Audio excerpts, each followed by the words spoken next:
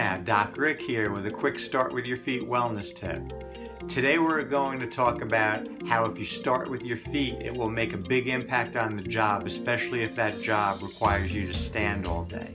So if you're a firefighter, make sure you have your comfortable shoes with enough toe room and your customized orthotics.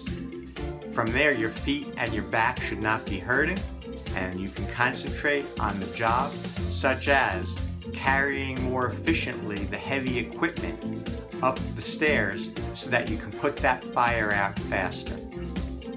Until next time, I encourage you to start with your feet for both better comfort and job performance.